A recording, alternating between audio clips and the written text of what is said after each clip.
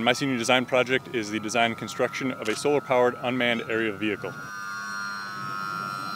Our team is made up of 4 members: myself, Cameron Simoes, Michael Yach, and Mark Garrison. And the 4 of us all worked on various components of the project to try and get this done. Mark was primarily part of the management during the first semester and heavily worked on the board design. I was kind of the all-around man. I worked on the power design, the board design, the avionics, flight selection. Mikey mainly worked on the flight selection and aircraft components, and Cameron primarily worked on designing and integrating the power system and the solar cells.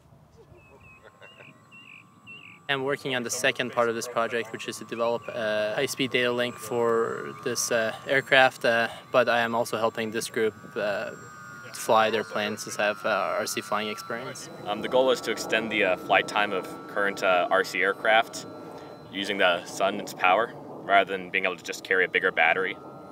With some more research, this project could be put into wide-scale use for law enforcement or emergency response. Or recently, the Japanese earthquake incident. There's limited access to power, there's areas where humans can't go because it's too dangerous, but a UAV would be able to fly into those areas, take whatever recordings they want, transmit them back, and not have to worry about being dependent on the power system that may or may not be available then. This remote controlled airplane can fly very smoothly and very stable. And so I'm very, very impressed by their achievements. We are further developing this airplane by adding more functionalities.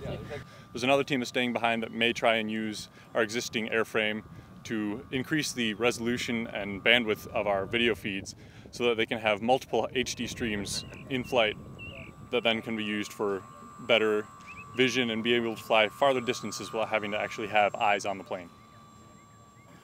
I think the future of this project could go a long way. I think if you got other disciplines involved into this type of project, then, you know, the sky's the limit as far as what this project could do. Here we go.